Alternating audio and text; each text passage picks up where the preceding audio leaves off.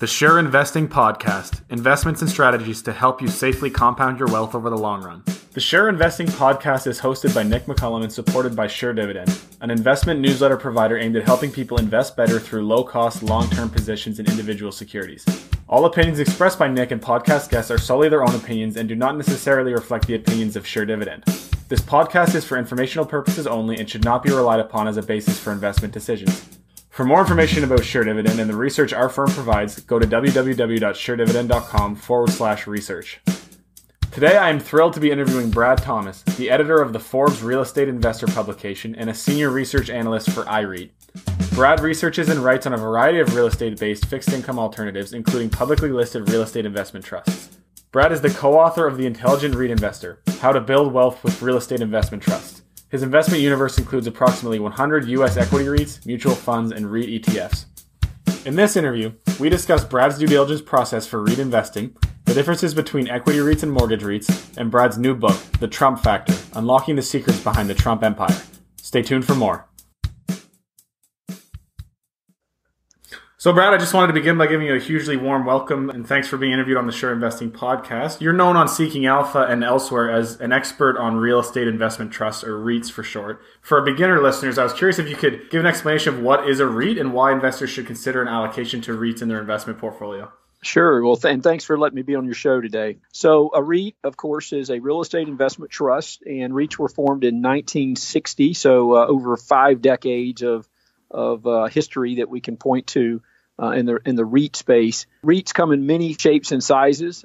Over the last several years, we've seen a number of real estate products that have made their way to the REIT sector that you normally wouldn't think of as real estate. So for example, we now have data center REITs, we have cell tower REITs, we have prison REITs. We have practically any type of product that can be defined as real estate. Now we've seen those types of businesses. So it's a very broad sector, over $1 trillion in the U.S. in market capitalization, and so I think that's a big part of the sales pitch for REITs is just these companies offer diverse categories of property sectors across the country, and some of the REITs invest in the U.S., some of them invest in the U.S. and internationally as well.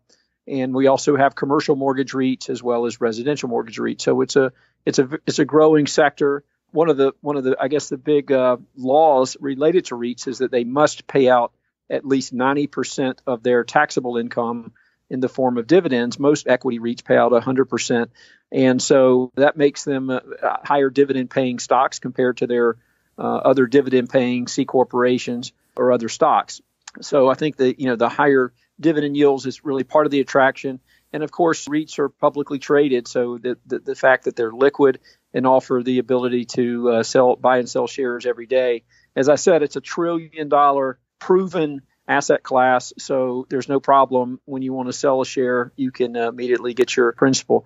Also, last year, or actually 2 years ago, 2016, REITs were at one time housed under the financials pillar, if you will, under the S&P index, or that we call the GICS. And now, as of October 2016, REITs really moved into their own new pillar of real estate. So what this really means is that REITs are not an alternative asset class. They're now validated based on the fact that S&P categorizes REITs as their own universe, if you will. And so it really has forced a number of financial planners, advisors, and investors to really understand the REIT space, because it is a core food group, as I like to say. I will say one last thing, give myself a plug. My co-author and I wrote a book in late 2016 called The Intelligent REIT Investor that was published along with our Wiley and Forbes. And that book has sold quite well. In fact, I found out just a few days ago that we have the book now translated in China. And so there's a lot of demand in Asia for the REIT product as well. So you can find that book on Amazon. Awesome. So tell us about the book. That was actually one of the questions I had written down to talk about later. Now that it's up in the conversation, I'd love to hear more about the book. Sure. So again, I have a co-author, Stephanie Cruson-Kelly, and she's great. She's got a lot of experience in REITs and in real estate. She's been a sell-side analyst. Prior to that, she was a Wharton graduate. And now she is the head of investor relations at one of the REITs I cover called Corporate Office Properties Trust, ticker symbols OFC. But Stephanie and I decided that there was a big demand for a book like this it was educational, but also could be utilized in the classroom. And so this book is really aimed for not only individual investors, retirees, or pre-retirees, really anyone that wants to understand REITs, but also we take it a little bit more granular in the later chapters of the book, and we actually have that book in a number of classrooms now around the country. In fact, some of the highest ranking real estate schools in the country, like Georgetown University, NYU, and others, now utilize this book in the classroom. So it's been very well received, and I was grateful that Marty Cohen, who is the co-founder of Cohen and Steers, one of the largest REIT fund managers in the world, also wrote the foreword for the book. So we're really excited. And as I said last week, we just had that book translated in China. So I'm very excited. I'm actually going to China here in the next couple of months. So I'm really anxious to visit the country, but also talk to some investors about REITs. The title of the book is The Intelligent REIT Investor, and it obviously looks like it was inspired by Benjamin Graham's The Intelligent Investor. Is that the case, or am I misreading this?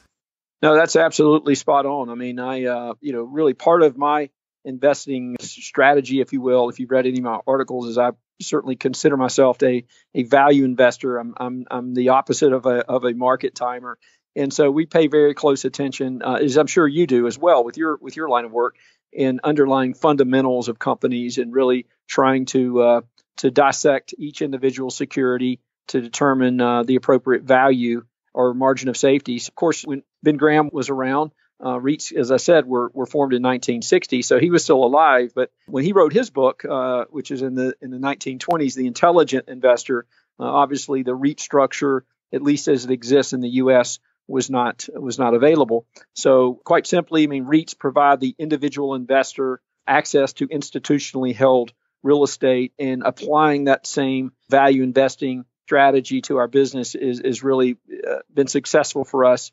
And that's why I titled the book that way. Graham's book, The Intelligent Investor, talks about how to value securities based on fundamentals like the price to earnings ratio, the price to book ratio. The lower the better, the lower those metrics, the higher a margin of safety you have. How would you compare analyzing C Corps with those metrics versus the metrics that should be used to analyze REITs? The primary there's multiple differences, and again, that's one of the reasons I decided to write this book with Stephanie. But really, when you look at valuation, real estate is a little different when you compare real estate securities valuation with ordinary C corps or stocks, and that is that real estate has some nuances that the C corps don't enjoy or don't have.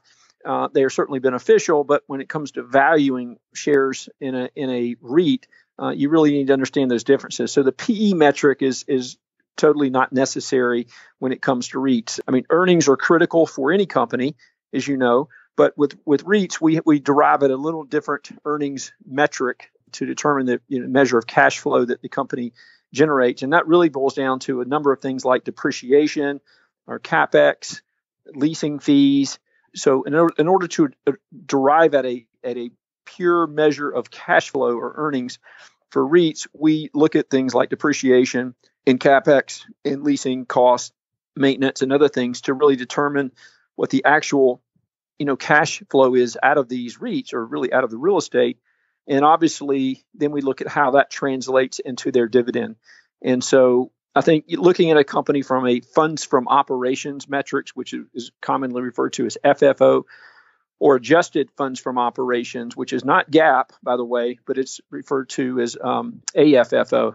And we utilize all of those metrics in the articles that I write, and also that we have in our newsletter product as well. So I think those are, when you type in Google or Yahoo Finance and you go look at a stock, generally you're not going to see the FFO or AFFO data. So that's what really important for investors to recognize those earnings metrics. Another different way that we value REIT shares, and I'm not as a big a proponent of this as, say, some of the institutional investors, but that is the net asset value, or NAV, NAV. And that is really much like getting an appraisal on your home or on a commercial property. It's simply taking the the assets off of the REIT's balance sheet, subtracting out the debt and other preferreds or what have you, and really arriving at a cost per share, really what I would refer to as almost a liquidation value for the REIT. And so that's another way to value REITs. Again, I'm not as much I won't say fan. NAV certainly has its purposes, and from time to time, I'll do NAVs on companies like Ladder Commercial is a good example, which company that recently had a takeover offer, I guess you could say, and a lot of investors wanted to know what the actual value of the company was if it was sold. So from time to time, I'll look at those underlying valuations of those companies, and then I think the third metric, which is pretty common for most investors, is the dividend yield itself and how the yield compares with the peer group and with the sector or the REIT sector, and then overall. So I think usually when you see me go into a deep dive on one particular stock or REIT, I'll usually try to address the price to funds from operations as well as the dividend yield. Those are kind of the primary indicators of valuation. And again, from time to time, we'll look at the NAV if necessary. And would you say that your aversion to using NAV as a valuation metric is due to its reliance on external appraisals? No, I'll tell you, on the NAV, what I typically do is, my background is in real estate, and I'm not an appraiser at all, but I do have a pretty good grasp on cap rates, and really I should. That's part of my job. So sometimes I'll rely on cap rates from other analysts, but I like looking at the individual properties themselves, because a lot of times you can't paint all the properties by the same brush. In other words, I like to break out if, say, for example, it's a shopping center or a mall, I like to determine, here, maybe the A, B, and C buckets. So these are the highest quality, shopping centers, and you would apply, a cap rate on that, basket, and then the same goes for the B basket and the C basket. So I like to break down the various properties because, again, each portfolio is not going to have all of the same, ingredients, and so. But yeah, I usually like to come up with my own cap rates using market data, if at all possible. You talked about your preferred valuation metrics being price to funds from operation or price to adjusted funds from operations, and then the company's dividend yield. How would you say that funds from operations and adjusted funds from operations are different than GAAP earnings or adjusted earnings for investors who only have experience investing in equities? Sure. So I wrote an article in Forbes a while back explaining the difference in funds from operations and adjusted funds from operations. Not all companies will report the AFFO metric because it's not, GAAP, but all companies do report the FFO metric. Really, the big difference here is that in an AFFO basis, there's a couple other subtractions that you would look at to arrive at that final number.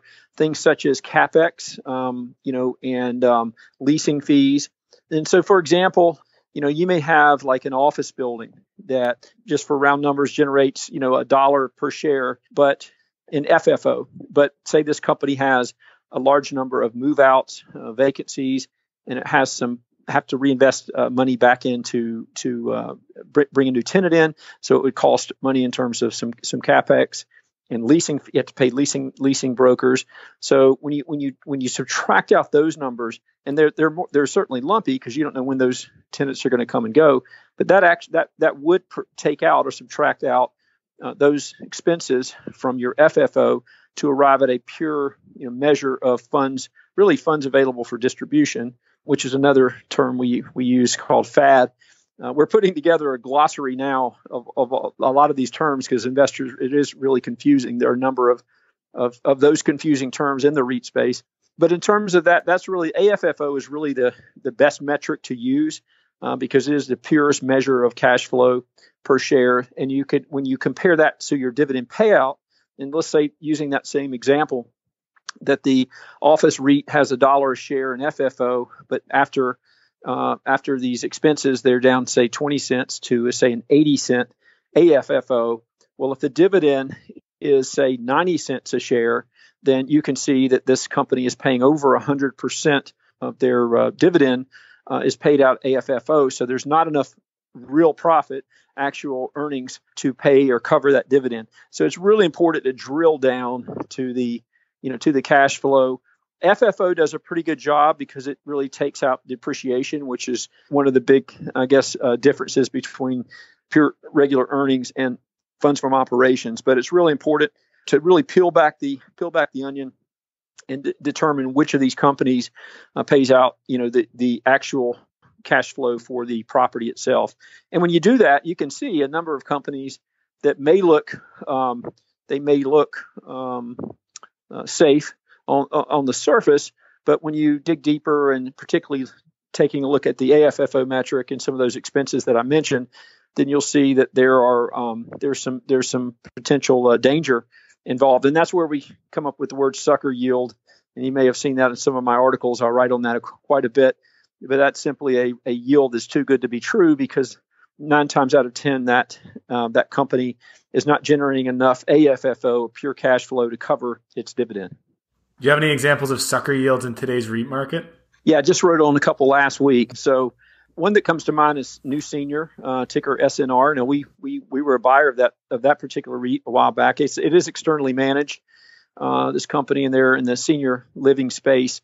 But we've seen an erosion of earnings or FFO. Now the company is really close to 100% payout, and they're still declining. And the senior living model is experiencing more of a cyclical event in the healthcare space. And I think we're starting to see that come back to life. But this particular company, New Senior, is one that's really tight. Another one that's tight is Washington Prime. Again, that's WPG, small mall REIT. They also own a few shopping centers as well. But that company is, from an FFO basis, they're not that bad. But from an AFFO basis, they are getting tighter and have the highest payout ratio in the mall peer space. A couple others that really helped me, got me away from danger were, a few years ago, I wrote on a company called Wheeler, which is a small shopping center based REIT based up in Virginia, and they've now cut their dividend twice. But they were almost chronically paying out more dividend than they could earnings, and so when you look at that payout ratio, that really is a pretty good indicator that the company could cut the dividend. And so we saw what happened in 2009, and really coming out of the recession, many of the REITs were forced to cut their dividends during that period. So it's been really valuable for us to look at these companies since 2009 to see how they have really managed that risk and hopefully not, cutting that dividend again. So again, the good thing about the REIT space is there is a lot of history that we can rely upon to determine kind of when the cycles are going to occur. And I'll also say that, one of the things we do look at really closely is supply and demand of the underlying real estate. Because when you look at these cycles, as I alluded to earlier with senior living, but you can look at the, kind of the life cycle, if you will, of each of these property sectors. And that really gives you a pretty good indication of whether you want to, buy into those sectors now or not. And that's part of our strategy is we put together tactical portfolio modeling is to really try to find the best sectors to invest in now that have the best chances for continued earnings and dividend growth over time. Are there any sectors that particularly stand out to you as being really appealing in terms of earnings growth and dividend growth for the foreseeable future? Yeah, I think there is. I think retail has obviously been hammered, and I think the breaking news is that malls are dying and retail's dying and Amazon's going to own everything. But the reality is there are some really high quality real estate REITs out there that are continuing to grow their earnings and dividends. Simon Property is a good example of that. Ticker SPG, one of the largest REITs that we cover, and Simon has consistently been able to grow their FFO and their dividend year in and year out. They did cut their dividend in the last recession, but they actually paid out stock instead, so a little bit of compensation. Some would have preferred the dividend, but Simon has done a really great job, and their balance sheet is A-rated. They've got a very diverse portfolio. So when you look at the pillars for for investing, I think when the primary two that we look at are the cost of capital, which Simon has exceptional cost of capital, as well as the diversification. And Simon has arguably the best diversification in the mall REIT space today. So I like those. I like those. And on the shopping center side, I would cite Kimco. They just also announced their year-end and fourth quarter earnings, and they've done extremely well. And again, these are higher quality companies, and so those are the kind of stocks that we like, recognizing the mispricing that we're seeing in the market as it relates to retail. Another sector that I like, but you have to be cautious, is healthcare. Again, I mentioned earlier this senior living and the cycle of senior housing, as well as skilled nursing. But I believe that if you maintain some tactical diversification within healthcare, you can do well. I just wrote an article today on Ventas, ticker VTR, which is one of the largest healthcare REITs. Of course, they're diversified across most all sectors. However, what Ventas has done very well is they were able to manage their risk and avoid the pain of the skilled nursing space. That's when they spun off Care Capital Property Trust, and they have really been focusing on more defensive healthcare sectors such as medical office buildings and life science. And so, I like healthcare, but again, you got to be careful of those, more dangerous sectors. Net lease has always been a favored asset class of mine. It's not an asset class that's going to always outperform, and currently, right now, it's underperforming, given the fear of rising rate environment that we're living in. A number of these net lease REITs have traded off year to date. I think the net lease sector is probably the third cheapest sector there is today. And it's really irrational, in my opinion, because REITs have performed very, very well, and they've been very consistent with their earnings and dividend growth, as evidenced by the latest earnings results of Realty Income last week. And so net lease is one of those sectors, again, that I would argue would generate somewhere in the range of 10% total return per year. That would be comprised of roughly a 5% dividend yield and 5% growth. And the cumulative is 10% annual returns. And so while that's not very glamorous for some, having a very stable company in the portfolio that can consistently knock down 5% yield and 5% growth is very attractive as far as I'm concerned. For our listeners that are unfamiliar with the term, could you explain to us what a net lease REIT is?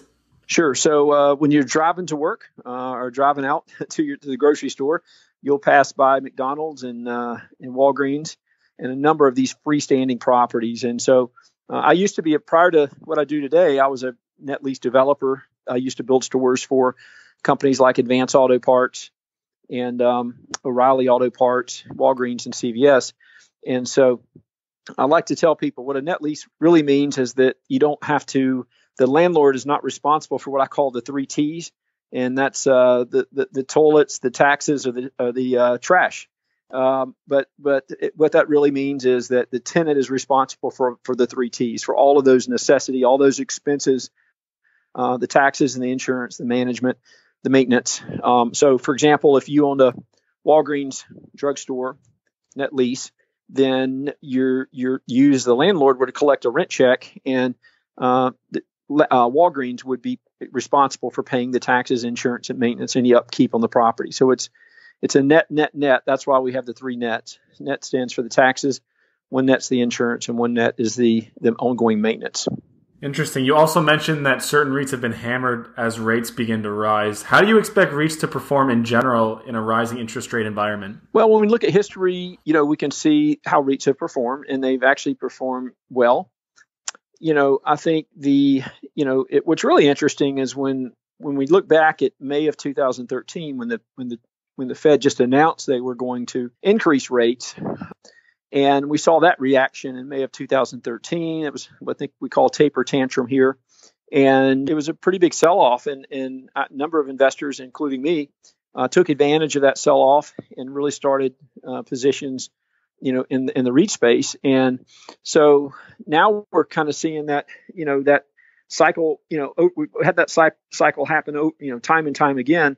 I certainly was not suspecting to see, the sell-off we've seen year to date with REITs and the fear of rising rates. But again, I think the fundamentals are strong. And again, it's always recognizing that the earnings growth is really what's going to move the market in the long run.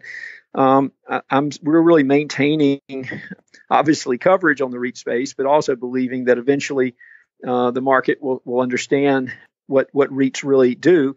And if you really look back at really on both sides of the rate discussion, one of those being, how are the REITs going to respond to rising rates? And remember, most of the REITs, have been deleveraging and really focusing on a fixed rate balance sheet going all the way back, since really 2010, 2011. So I think when you look at REITs today, I don't suspect many of these companies will see any immediate danger as it relates to rates that are increasing within their debt. Again, most of them have deleveraged. We've seen a number of companies that have actually improved their credit profile over the last several years, and I'm anticipating several other companies perhaps will even see an A rating in the next year or so. And I'm referring to Kimco and Ventas as those companies that are really right at the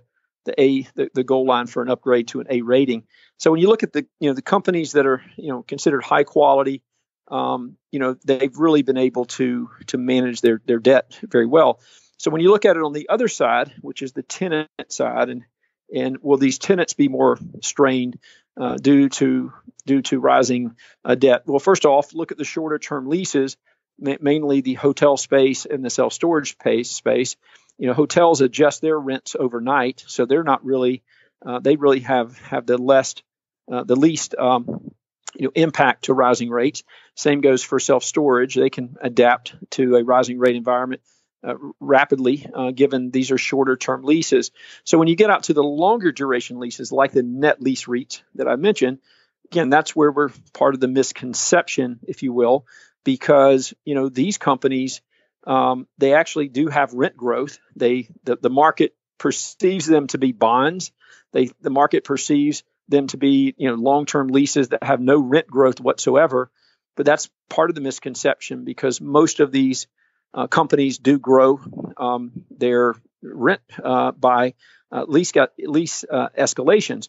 So, for example, Store Capital, ticker STOR, which has some of the highest annualized rent growth in the REIT sector, which is around 2.5%. They're able to obviously leverage that using leverage and can get their returns up to closer to 4 to 5% without any acquisitions.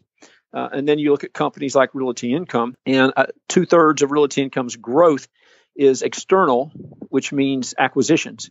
And so Realty Income just announced last week roughly $1.5 billion, I think at the high end, of acquisitions for 2018. So when you combine a company that can grow without acquiring at, say, 3 to 4%, and then add to that the external lever, which in the case of Realty Income is $1.5 billion a year of new investments that are highly accretive. They have the lowest cost of capital in that sector. They're able to generate very favorable growth. So I think where we're seeing this misconnection today with especially net lease REITs is that they aren't bonds. We're not buying Walgreens or FedEx or Walmart bonds that are yielding 2 to 3%. We're buying a diversified bond portfolio that has rent growth. So you have a Realty Income that generates, their yield is around 5.1%, somewhere in that range, and they can also generate growth of around 4%. So that's kind of how I see this market today. There's a little confusion still out there, and again, that's creating excellent entry opportunities for investors in the space. So short story is you think REITs will be fine even if rates rise. It's just part of the cycle. Absolutely, no question about it. Again, it's just it's irrational behavior, and that's the time when you go in and you buy these companies, and eventually, the fundamentals will prevail. And the last earnings period that we've just are going through right now really validates that. We've had most of the companies that have announced very strong earnings growth for 2018. So I think that's really the best evidence we have right now. Rising rates is one of the big stories in the markets right now, with another being the recent tax reform. How do you anticipate that this tax reform will impact REIT investors? It's going to be huge. I guess full disclosure, I serve on the President's Campaign Advisory Board, so I've been very involved really from the beginning in terms of President Trump's agenda, his tax reform agenda. I've been involved with several people close to the White House and watching this unfold. So I think what I was not anticipating, and I don't think a lot of people were anticipating, is the positive impact to REITs, but also commercial real estate. So first off, commercial real estate, as you know, we have in the U.S. several things that have been advantageous for us. One of those being the 1031 exchange law, which has been created almost 100 years ago, and there was some skepticism over whether or not that law would change, but it did pass. There are some changes to that law, which prohibits exchanging now into, say, art or airplanes. But real estate, which is really why this law was created, is staying on the books, and I think that's huge for not only individual investors but also REITs, because REITs use a number of 1031s. And again, these 1031s, eventually the taxes get paid. But it is a way for a company or an individual to defer the taxes and roll and create more wealth by investing into a like-kind piece of real estate. So I think the other things that have really been beneficial is the corporate tax reform in itself. There have already been hundreds and hundreds of companies that have announced they are going to redeploy their capital into new machinery and new equipment and employees. And obviously, those three things need buildings. You've got to have buildings for machinery, equipment, and new people. And so I think you're already seeing a number of retailers, for example, who are expanding their business as it relates to their beneficial tax reform treatment. So I think that's certainly a catalyst for a number of sectors. And I think it's going to continue from an individual perspective. We're also seeing it in sectors such as hotels, where demand should escalate as it relates to more disposable income that's being cycled through the country, and retail as well. A number of people now, number of Americans are seeing now that disposable income in terms of their tax reductions. So I think overall that's been a huge catalyst. And then I guess the last thing, which was unexpected, is that now the tax rate is now being dropped to roughly 20% from 39%. Obviously will not impact someone in a tax advantaged account like a 401k, but for family office investors or for high net worth investors who are depending on that dividend income. That's a huge extra that REITs are going to be treated in the same spotlight, if you will, as some of their closest peers. So I think overall, tax reform is very beneficial.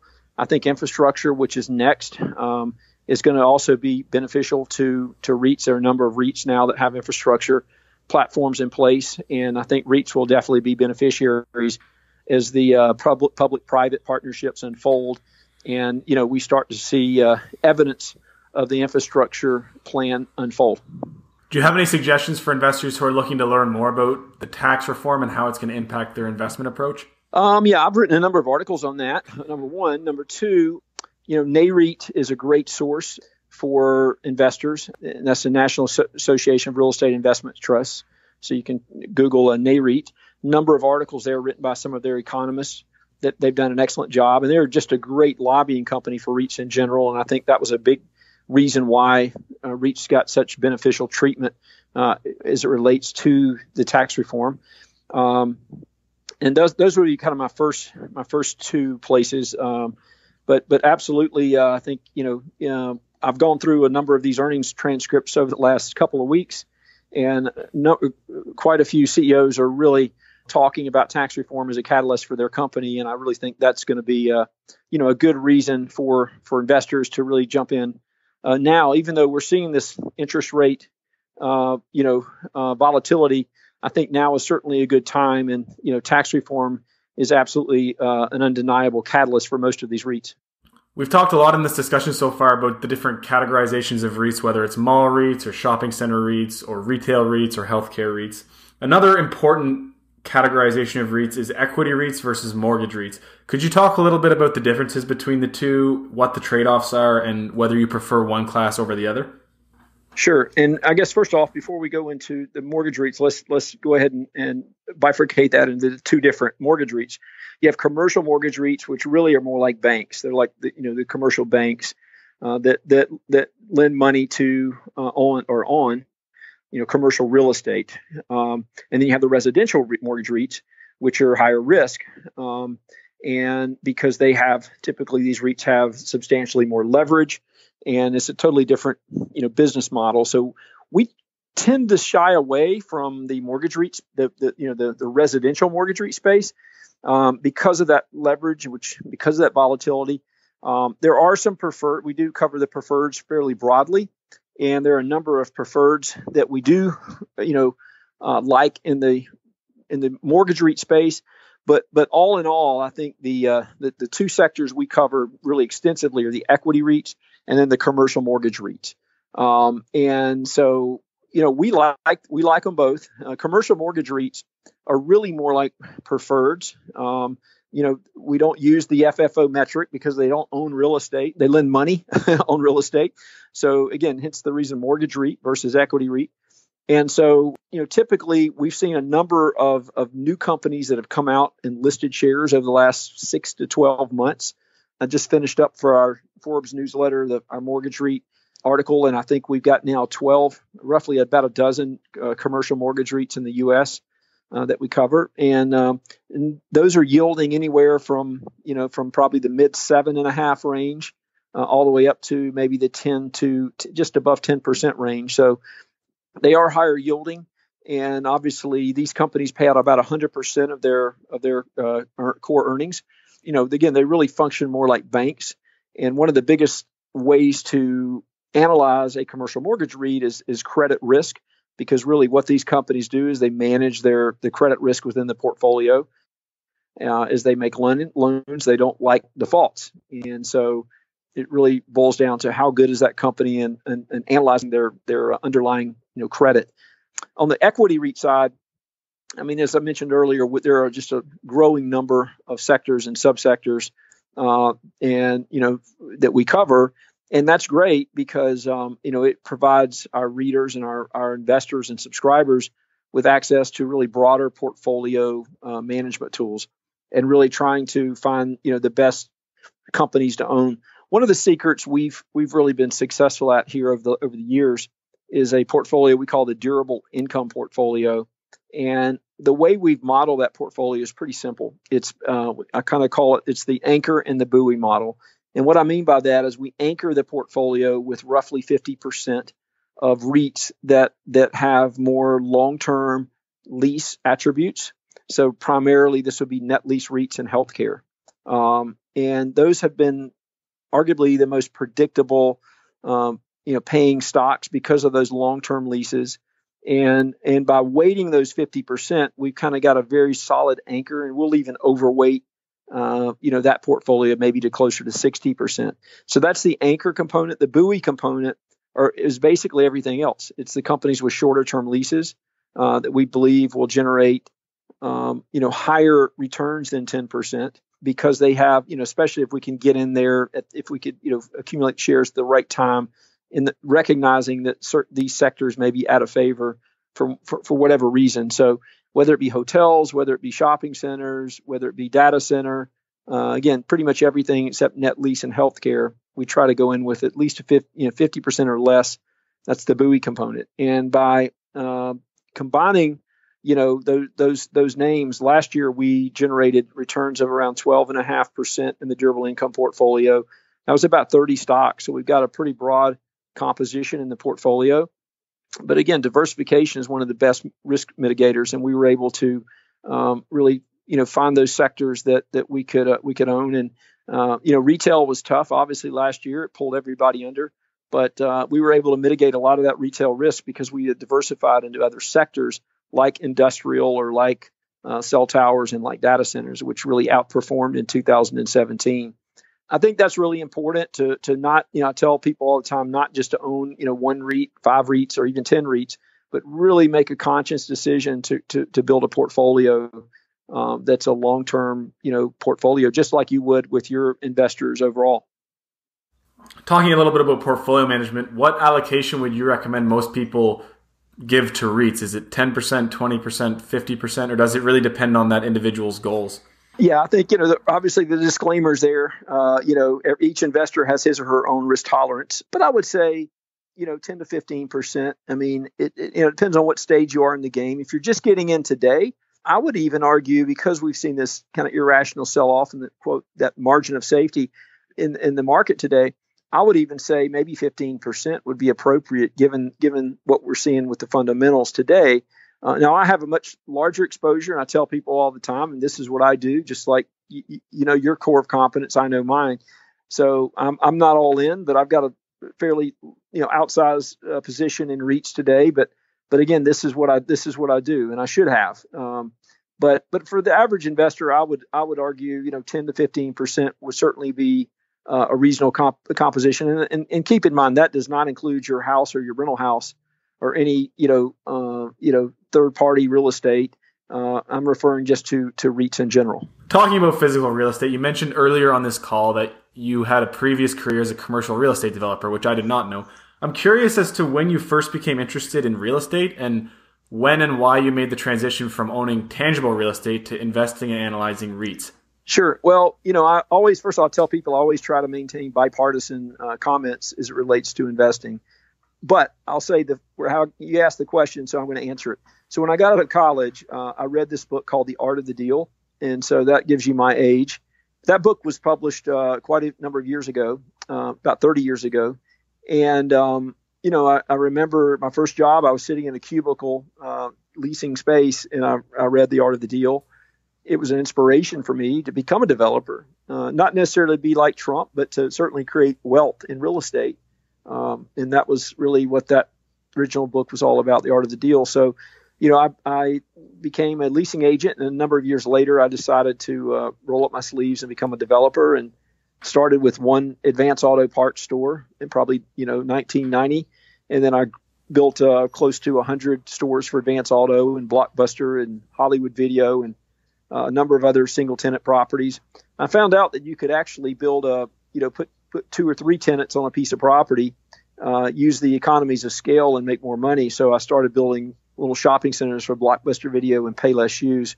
And then I just started to add on more space because I could see the margins get better when you could add more to it, and hence the shopping center platform. And I started building shopping centers for companies like Walmart and a number of grocery stores. And then I got into some industrial space and kind of touched on all the major food groups. So, once you get in real estate, I guess it's part of your DNA. Most of my parents were in real estate. My mother still is. And, it's just a great way to build wealth. But I also went through some painful lessons right before the recession and really leading into the recession. And I lost a considerable amount of money as it relates to poor economic conditions or bad partnerships and a number of things. And so when I came out of that, again, the recession officially ended in 2009. I started writing on Seeking Alpha in 2010. So really the last 8 years, you kind of learn from those mistakes, and nobody likes losing money. And so I try to consistently remind investors that really the number one rule is to protect principal at all costs. And so by by creating this platform and being the voice in the REIT space, I hope that my service is valuable for people, because, I certainly want to see them succeed in real estate, recognizing that REITs have something that's really unique, and that, having this, as I alluded to earlier, the liquidity, being able to sell shares. I couldn't sell a shopping center in 2008. There were no buyers, but certainly REITs are liquid. They're publicly traded, so you can sell at any time. REITs have diversification, which I didn't have great diversification when I was out as a developer.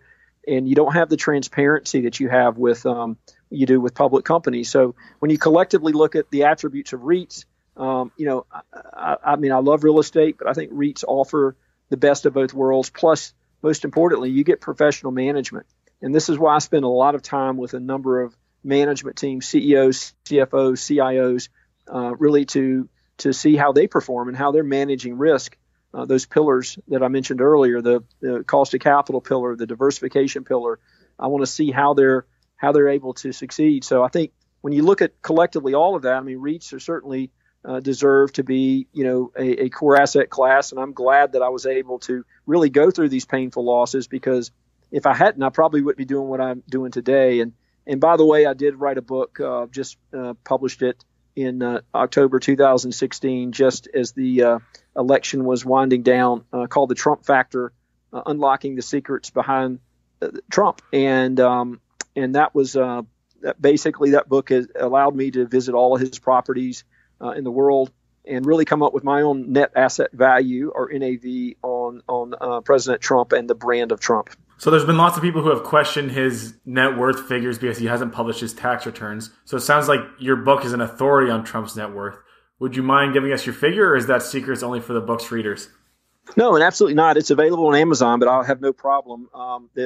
Essentially, the hard assets, I'll call them. So this is all the properties, the golf courses, the hotels and office buildings, and other assets. We had those valued pegged at roughly $6 billion total, between just over $6 billion. And again, I mean, we looked at comparable properties on each market. So obviously in Manhattan, we looked at assets like 40 Wall Street and his trophy property there on Fifth Avenue. But we looked at those comps in great detail.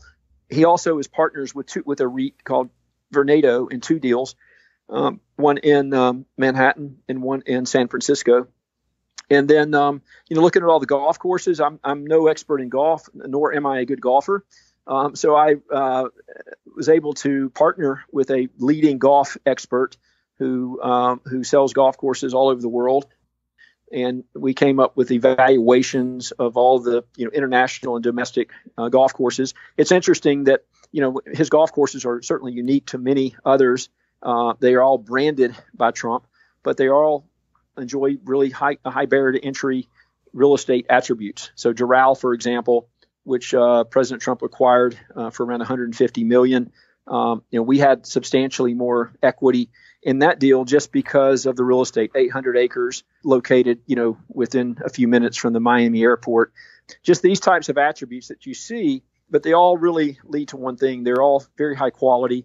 Even the latest development that he opened just before going into the White House over in Washington, D.C., the hotel.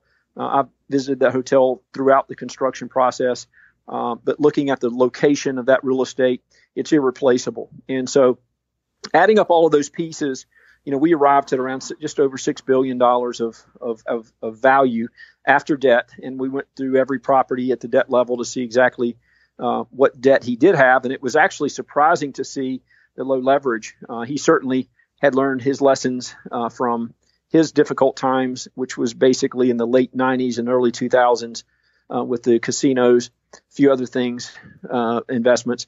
So now he has certainly become a more risk-averse investor, at least before he was in the White House. And so the low leverage was great to see.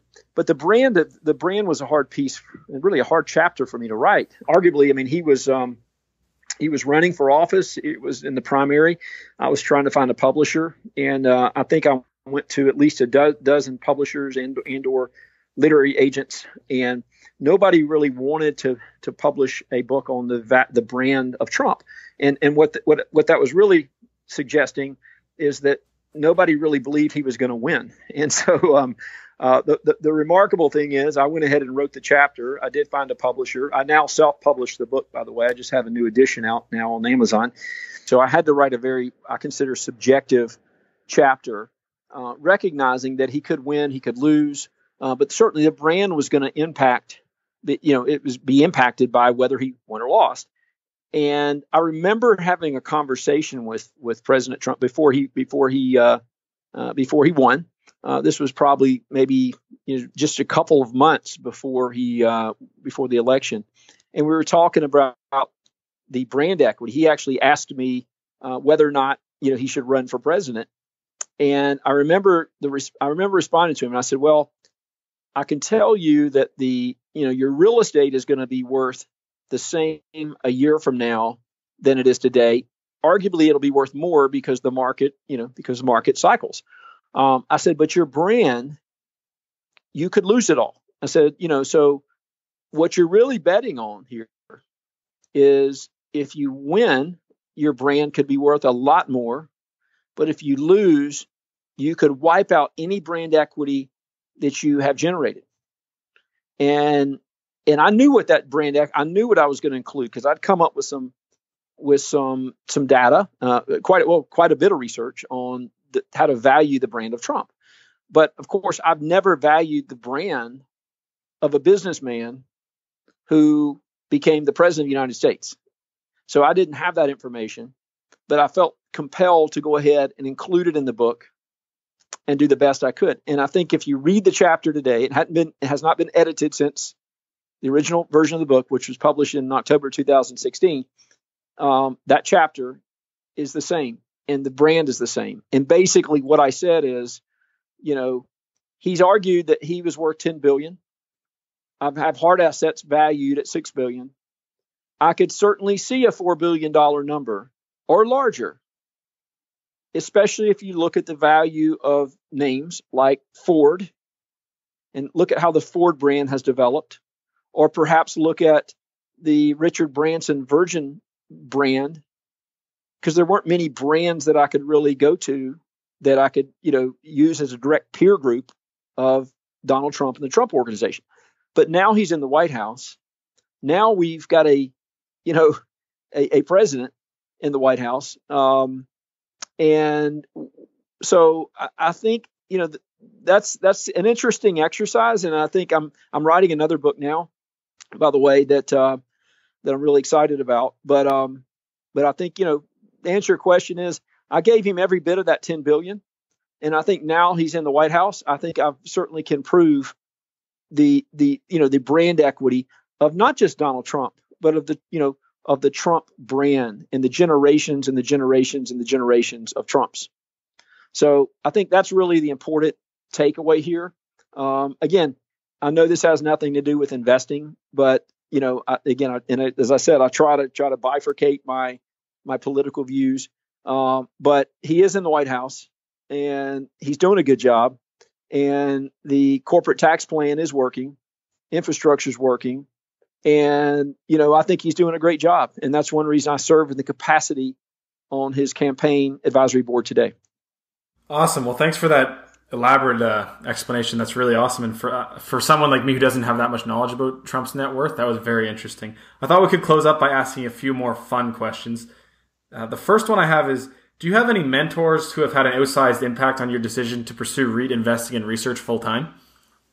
Yeah, there are a number of REIT CEOs. Again, before I was an analyst, I was a developer, and I built shopping centers for and a lot of net lease, probably more net lease than anything.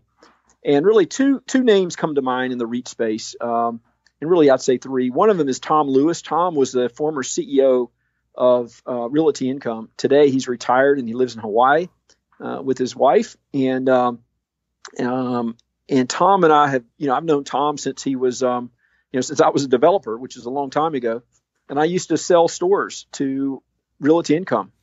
And Tom has been an excellent mentor for me because he's taught me a lot, not only in the REIT space, but really Tom, before he was at CEO at Realty Income, he was worked for a company called Procter & Gamble. Knows a little bit about marketing. And really, if you look back at Tom's, marketing capabilities at Procter & Gamble and his leadership capabilities at Realty Income and what he's been able to do when he was at the company and what Realty Income is doing now, I think that is Tom is definitely one of the best. Probably the other one would be Milton Cooper over at Kimco. Milton was the co-founder of Kimco. I know Milton pretty well. He's still very active in the REIT space. He actually is on the board of Getty. I didn't know that till I wrote an article on Getty yesterday. And but he's also still obviously on the board and one of the largest shareholder in Kimco. But Milton's great and just has an amazing knowledge in the retail space. And I think finally is Deborah Cafaro. Deborah is the CEO of Ventas, arguably one of the best CEOs in the REIT sector and maybe overall. Doing a splendid job. I just wrote an article, and hopefully it'll pop up here any minute on Ventas. And I think those three really, in terms of managing risk and really, leveraging those pillars that I mentioned, the cost of capital and diversification pillar, managing the capital for the best interests of investors and helping investors protect their principal at all costs. I mean, those three really, to me, sum up the best of the best in terms of leadership and people that I would certainly mentor moving forward. This next one's not necessarily about investing, but it's a question that I like asking people anyway. What's the kindest thing that anyone has ever done for you? The kindest thing? Oh, wow. Well, I'll say, I don't know. This may seem a little odd, but about 6 months ago, I was doing a hit on Fox and Friends quite a bit. I was doing a hit on Fox and Friends, and my daughter was with me. My oldest daughter. I've got 5 kids. My oldest daughter works for CNBC. Her name is Lauren Thomas, and it was early in the morning, and she was at the studio with me. She was going off to work. I had just finished an interview at Fox, and my daughter said, "Hey, I bet the president will tweet you." And I said to her, well, maybe. I doubt it. He's too busy to tweet. And I didn't think I did a great job, on the, so I wasn't really expecting it. So a couple hours later, she goes to work. I go to work. I had a meeting in the Chrysler building, and I never will forget where I was standing when I got the phone call. It wasn't a tweet. It was a phone call from the White House. And she said, "Can you hold for the president?" And, I had a great, 15-minute discussion with our president. So that was probably one of the kindest things. He didn't have to do it. There's a lot going on in the world than having to call up, his friend. But it was great to hear from him. And again, I think, you look back at my career, at kind of where I've been, and it's just been it's been amazing to see this. And I'm just glad to do what I can do for investors. Like I said, I have no interest in the politics whatsoever. My main job and what I do every day is I want to wake up and really help investors, create wealth through real estate, and that's really my number one objective. Awesome. And this next one's more of a philosophical exercise than anything else. I know you practice a pretty high level of diversification, so this will go against your very nature, but if you had to liquidate your own personal investment portfolio and rebalance to just 5 core equally weighted holdings, so 20% each, what would you own and why would you own them?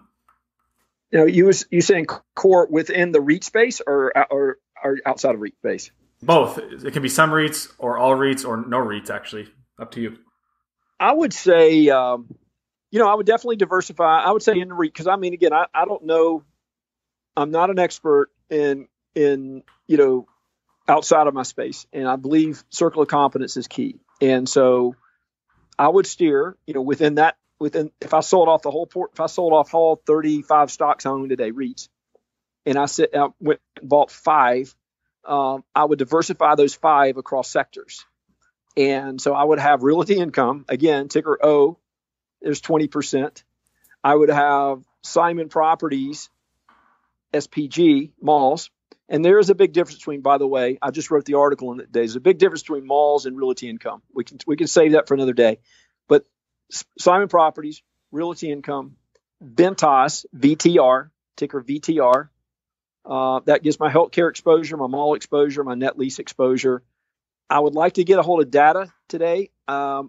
Digital may be a little pricey, but for over the long term, you're fine. The company generates very consistently 5-6% annualized growth, nice dividend. So I put Digital Realty in there, and probably would put in American Tower, and that's ticker AMT. And it's funny because if you take those letters, those ticker symbols, and add them up, there's 3 letters, and that's also the 5 letters. And there's the 5 letters of what I call the Davos portfolio, which is my FANG version for REITs. So it's Digital, American Tower, Ventas, Realty Income, that's the O, and Simon is the S. So I'd invest right now today. I'd put them in Davos and go to sleep at night. Awesome. Well, thanks so much for taking some time to talk with us today, Brad. I know I certainly learned a lot, and I'm sure most of our listeners can say the same. So thanks again. You bet. Thank you. Thanks so much for listening to today's episode, everyone. I invite you to check out our website at sureinvesting.co, see our premium investment research at suredividend.com, and also check us out on YouTube, where we publish videos under the name Sure Dividend. See you next time.